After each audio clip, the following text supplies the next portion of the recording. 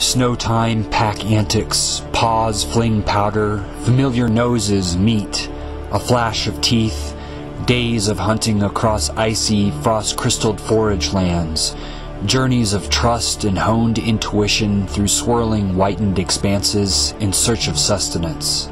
Bound by hearts and ancient hierarchies, their language is swept up into passages of winter's winds, where mix the echoes of the older kin, a raw melange of mournful remembrances. Where once stood generations of these apex predators ranging across plains and forested tracts has settled in a time of vanishing. So too have gone the great elk and bison herds, the beaver, the mighty grizzly, and the prairie dog, trapped, poisoned, gassed, and shot by the perpetrators of a ruthless progress that savaged the land and its first inhabitants.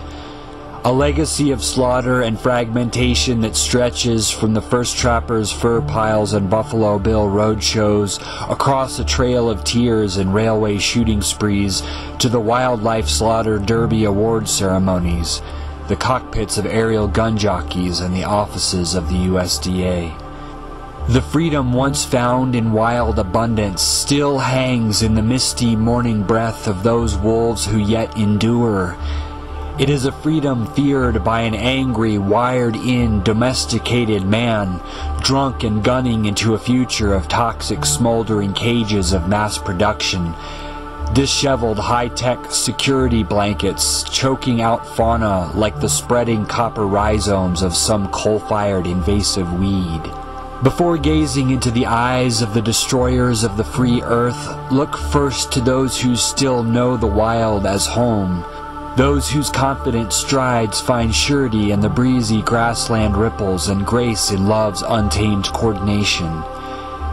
Here there is no self-conscious pause at the threshold, no trembling hands or ceaseless unspoken questions.